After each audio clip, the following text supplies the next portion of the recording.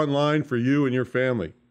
All right, so let's get to the main event, shooting video for your business.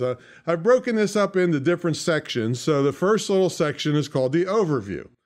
And a lot of times some of the simplest stuff that you've heard over and over just doesn't sink in until you have a disaster.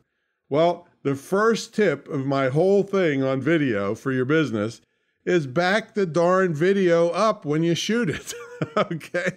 I had a guy one time come in here, worked 3 months. I thought he knew what he was doing. He worked 3 months on a video and all of a sudden it disappeared.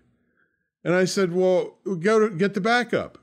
He had not backed up or even saved any of his video work for 3 months. I was ready to blow the roof off of this place. All right. So nowadays you can set your, and we're talking about shooting most of this on your cell phones. You don't have to have a fancy DSLR or camcorder.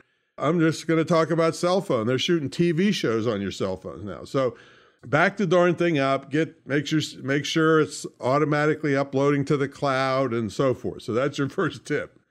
And then you got to decide, am I going to shoot vertical, horizontal, or square even nowadays?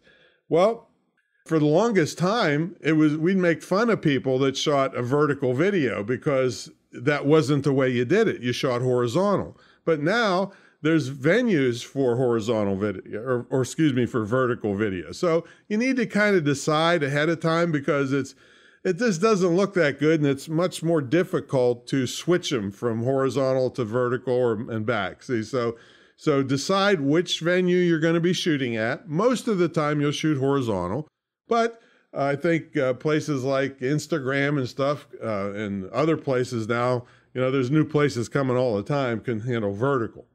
Then here's one of the biggest tips of all. Put your phone in airplane mode before you start shooting, because I can't tell you how many shots have been ruined and people complaining to me that